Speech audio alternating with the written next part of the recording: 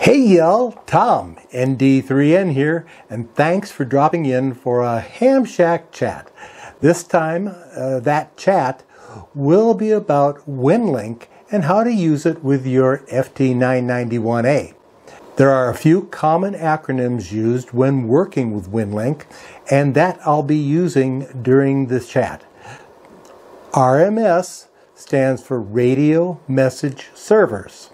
CMS is for Common Message Servers, and RDOP, ARDOP, is the Amateur Radio Digital Open Protocol. Here's our system. We've got a computer. It's feeding information into the sound cards of our FT-991A. And this could be any radio. If you're using a radio that doesn't have an built-in sound card, I recommend that you get a hold of the signal link, and I'll put a link in the video description to the signal link. Your signal is going to be transmitted into the ether, where it is going to be aimed at and picked up by one of the RMS, and the RMSs are spread out all over the world. You see every green dot up here is an RMS. They then send it up through the internet to two cloud servers, CMS-A and CMS-B. They used to have 5 physical servers, but they decided that it would be cheaper to maintain these by just buying some time on a couple Amazon servers. These two clouds are continually backed up against each other. So if something ends up in CMS-B, it's duplicated in CMS-A and vice versa. When you send your email, it goes from your computer using the Winlink Express over to the radio using the RDOP program, again up into the air. And your email ends up in the CMS and stays there until somebody's ready to pick it up. When somebody wants to pick it up, you again initiate a connection to the RMS up in here, and it'll look out there. The first thing it'll do, it'll come up here and say, oh, are there any messages for me? And the CMS will download the message to the RMS, which will then pass it down to your computer through your radio. I've included a lot of information in the video description, including links to every website that I'll reference throughout this video and a chapter listing of each topic I'll be discussing. Now, I encourage you to use those chapters to quickly review topics or to skip things you already are familiar with. Winlink is just another digital mode. Not terribly different than any other, but the application and infrastructure is unique.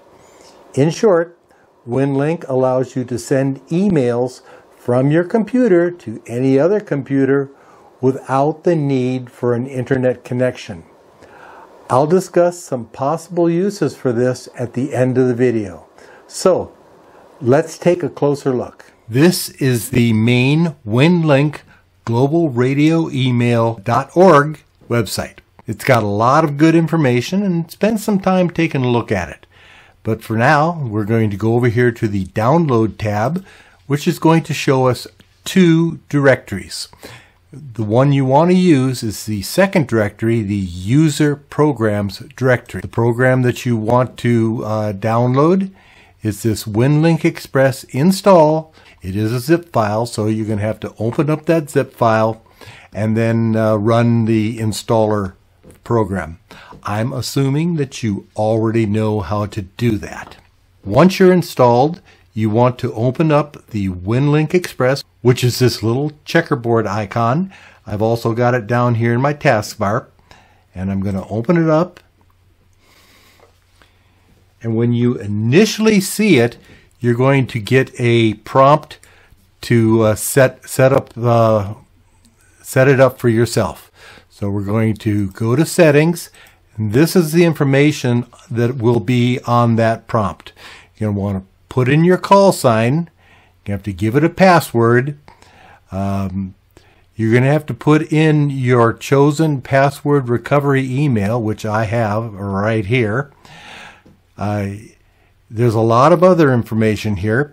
The grid square and your address is all up in there. To get your Winlink Express registration code, you're going to have to go to the Amateur Radio Safety Foundation website. Right here, you can register your Winlink Express. You're going to put in your name, put in your call sign, then register using PayPal. It's a cost of $24. If you read right here, it says registration is voluntary and not necessary to use the program. Registration requires that you purchase a digital key to be applied to your program. You do not have to use have the registration key in there. But for $24, for them to continue developing what is essentially an otherwise free system, it's worth it to me. Your mileage may vary. Once you got all of this set up, update and close that. We're going to create an email by clicking on this little email new message button. And I'm going to put my email address right down here. My subject is going to be demo. And our message is going to be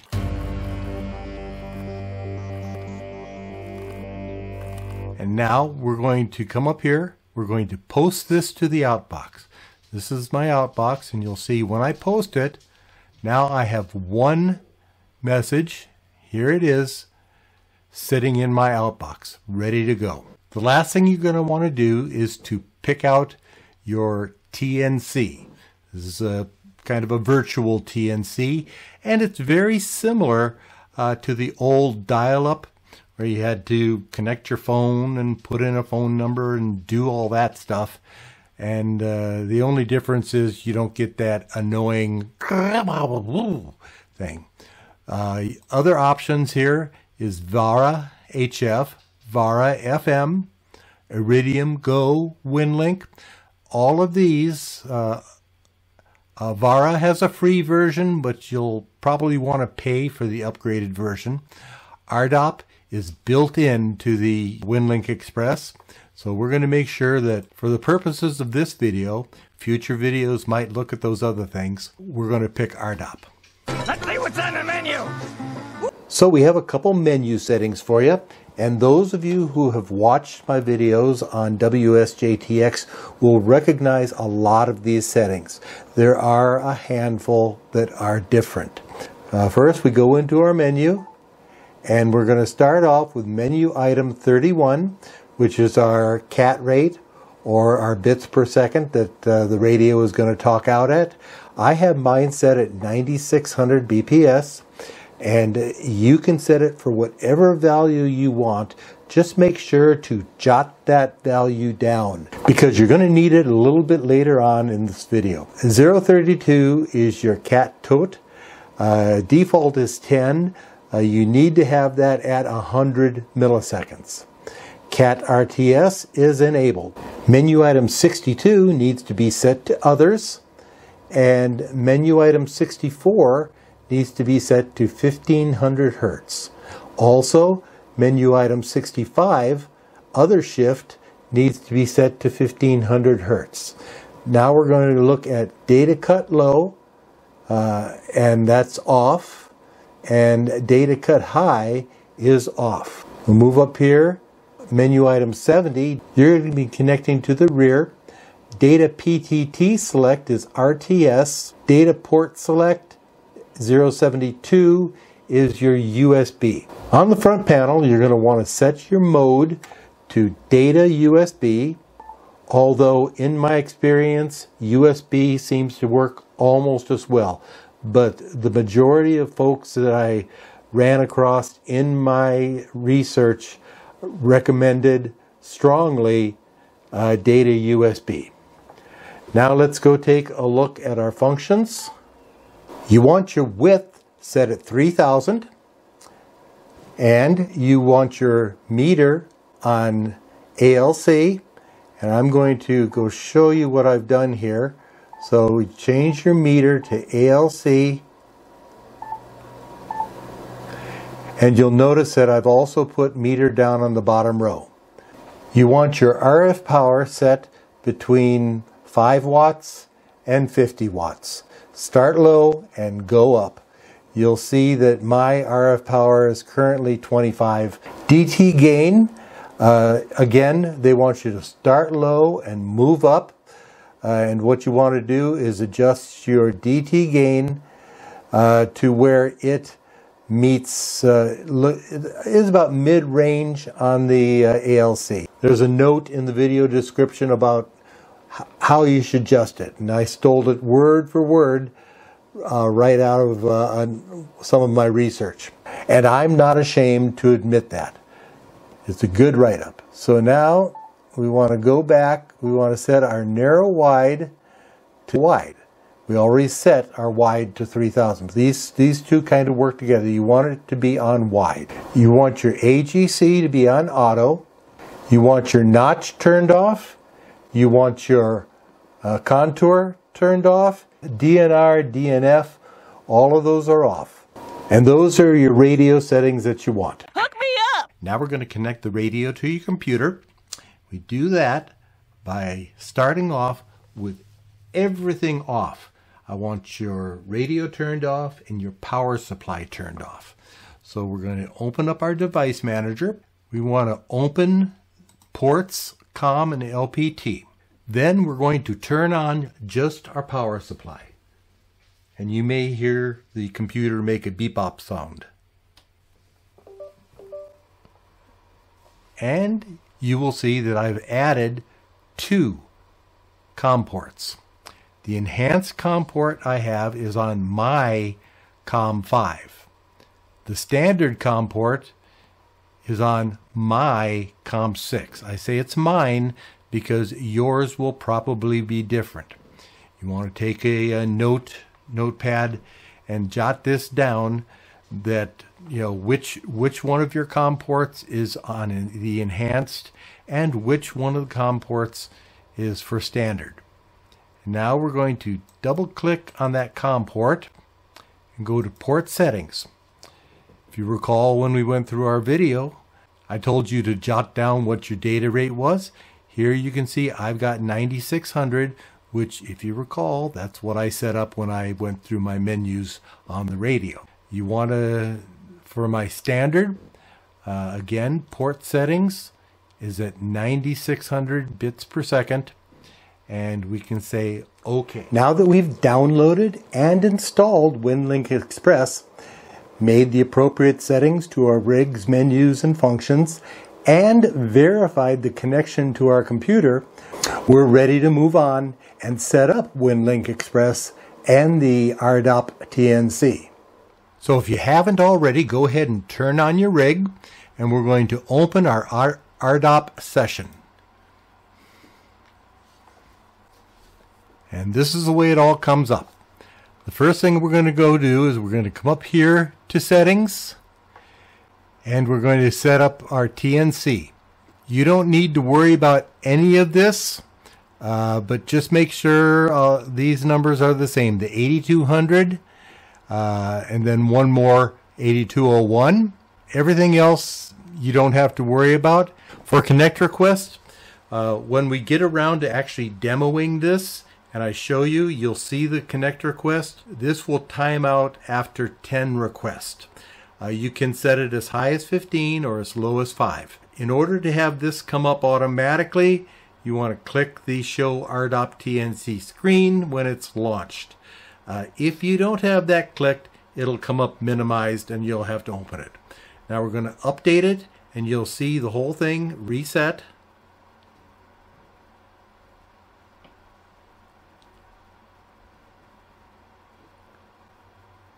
And here's the standards, and wait for it to get a little further. Okay, ready to start calling. Now, we're going back to settings, radio setup. The only thing that you're going to do is select that you're using a Yaesu FT-991A here. Ignore everything else. Okay, I'm just going to close this. If I had made any changes, I would have gone update, but we're going to close it. Now we're going to come down to the RDOP window and click on File. And we're going to do our virtual TNC setup. You're going to ensure that everything is set up the way it was over in the other screen. And you're going to pull up your sound cards. Everything else is good. So we're going to save this to the INI file. We're going to go back into File, and we're going to go to the optional radio setup. Again, FT-991A or your favorite radio, COM5 or whatever your enhanced COM port was. You should have that noted down. 9600 baud or whatever you selected as your baud rate. And then click Enable RTS and Enable DTR. The way the FT-991 works is you want to use RTS on whatever you have as your standard version. So we will save that. As the old saying goes, the proof of the pudding is in the eating. So let's send that email we set up previously, reply to it using my Gmail account, and get the reply via Winlink. Note that this process can take a bit of time, so I'll be fast forwarding or just skipping sections that are really not applicable. We almost finished. So now let's connect out to the whole Winlink system. We do that through our RMSs, which I described earlier. And we've got a number of channels. These are all the channels, and as we scroll down, you'll start to see you hit yellow and red. These are really not terribly useful. But if you got greens and greens, you're good there. Now, I happened to have picked one out that is going to be good for us. So I'm going to pull that and just double click on that. You'll see the information comes up. Unfortunately, the CAT controls for controlling the rig don't seem to work all that good. I've never been able to get it to work, and it's a common complaint that I discovered. So we're going to have to enter in the frequency. And the frequency we're going to want right here, they call it the dial frequency, is 14101.7. So we come over here, band enter 014.101.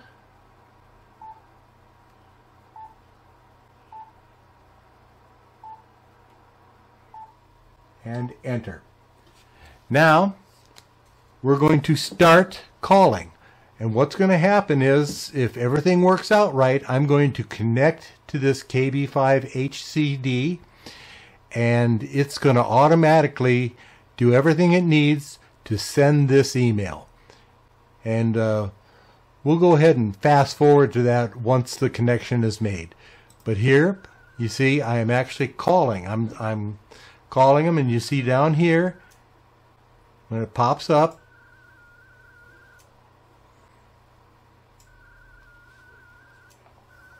okay, he's coming back to me.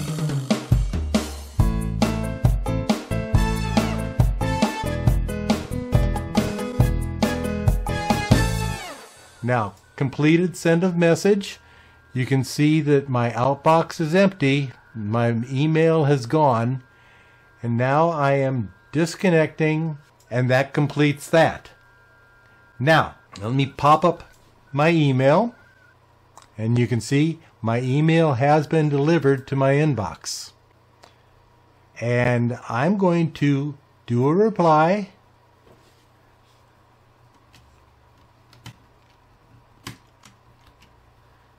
This is a reply to the demo email.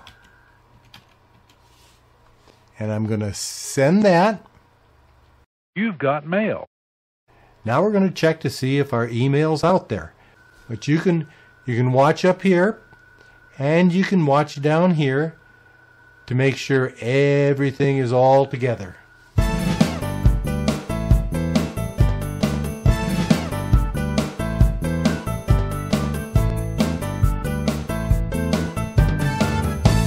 And our message is finally received. And I can come over here and I can click on my inbox, and here it is. So this is a reply to this demo email. Wrap it up, wrap it up, wrap it up. Winlink has supported many agencies, including ARES and RACES, Mars, the Red Cross, the Salvation Army, the U.S. Coast Guard, the Australian Maritime Safety Authority, and many other non-governmental organizations and federal, state, and local government agencies worldwide.